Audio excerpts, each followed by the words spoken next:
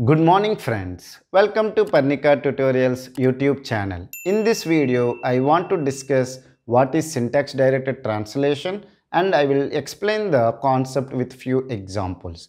So I request everyone to watch the complete video for better understanding.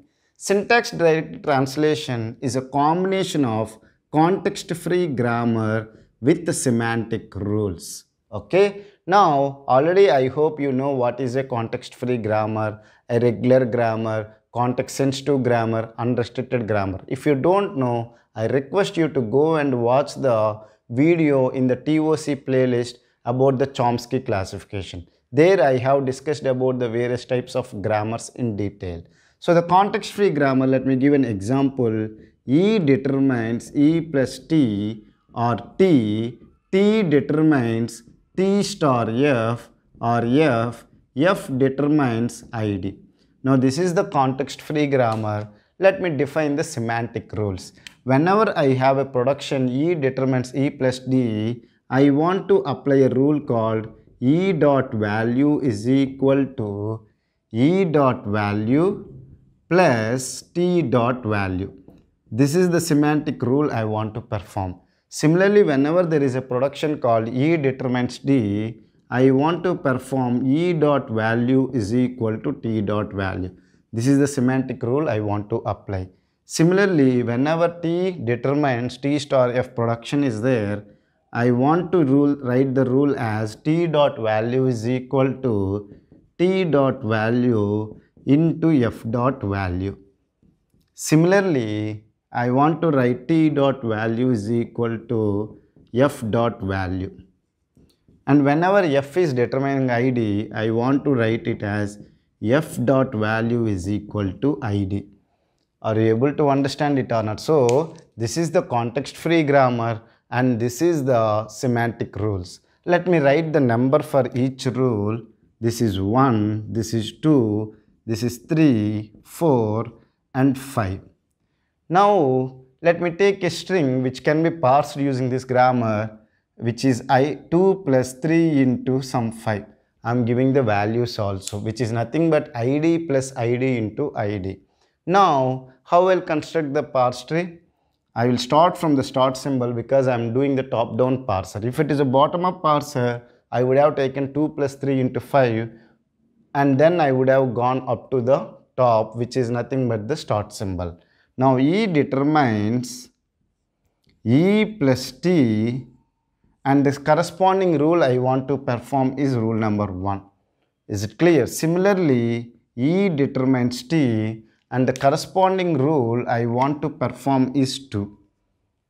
Is it clear?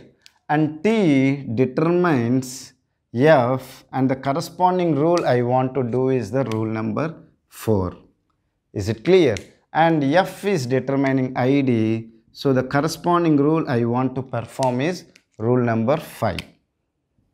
Okay, now from this T, I want to do the T star F and the corresponding rule I want to perform is the rule number 3. Okay, let me write with the circles. These circles are the rules. Okay, now from this T, I want to go for the F and the corresponding rule is the rule number 4. And from F, I want to go for the ID, the rule number is 5. So, F is determining the ID. I hope it is clear for you. Similarly, this F is determining the ID and the corresponding semantic rule I want to perform is the rule number 5. Is it clear? So, what I have done, 2 plus 3 into 5, for this one I want to perform the semantic. So, ID value is 2 here and here it is 3 and it is the 5 here. This is the values I need to give. Now, what is the rule number 5 is saying? F dot value is equal to ID. So, you will get the 2 here. Similarly, here you will get the 2, here you will get 3, here you will get the 5. Is it clear? Now, if you look at it, T determines F. So, which is nothing but T dot value is equal to F dot value. You will get the 2 here, you will get the 3 here and already you got the 5. Now, if you look at it, T multiplication F, what is the rule you have given? The semantic rule number 3, which is nothing but T dot value is equal to t dot value into f dot value, which is nothing but 3 into 5, you are getting the 15. And now if you look at it, E determines T is the production. What is the semantic rule? E dot value is equal to T dot value, you will get 2 here. Now if you look at it, E plus T, what is the rule you need to perform? Rule number 1, which is nothing but E dot value is equal to E dot value plus T dot value, you will get 17 here. So this is the semantic directed translation for the given context-free grammar and the semantic rules. Let me discuss another example for better understanding. Okay. What I am doing is that I am giving the rules as printf plus. Okay. Here I don't want to do anything. Okay. Here I want to print multiplication, and here I don't want to do anything. So this is the empty rule I am mentioning, and here I want to print of id value.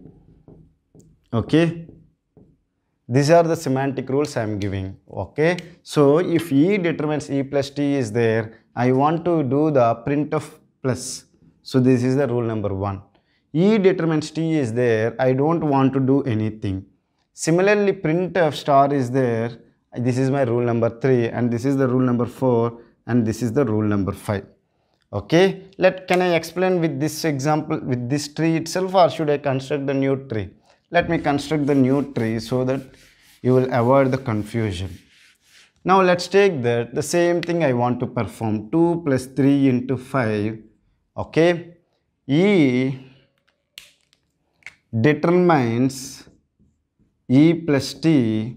Okay, now I will not write the rule. I think you can understand the rule number is 1. Okay, from E you have to go T, T you have to go F, you have to go to ID. Okay, and this is T star F. Okay, from F you need to go to ID, from F you need to go to ID. And 2 plus 3 into 5 you need to perform. So this ID value is 2, this is 3, this is the 5. Now if you look at it, F determines ID. What is the semantic rule? It is saying print of ID. So you need to print the value 2. Okay, are you able to understand? Similarly, if you do it, you need to print the value as 3. Here you need to print the value as 5. Is it clear? So you have printed all the IDs, which is 2, 3, 5. Okay, now T determines F, you no need to perform anything. Okay, similarly T determines F, you no need to perform anything, and you have the F already you printed.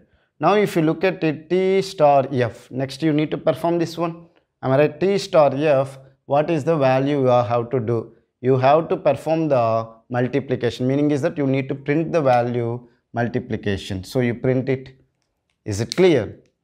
Similarly, E determines T, you no need to perform anything, and you have printed the value.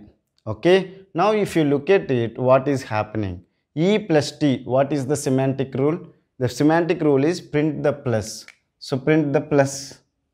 Are you able to understand? So what we have done is that from the infix notation we have converted to the postfix notation. So with these examples, I hope you have understood what is syntax directed translation and these examples. If you still have any doubts related to this concept, feel free to ask me in the comment section. I will try to clear your doubts as early as possible. Thank you for watching the complete video. Have a nice day.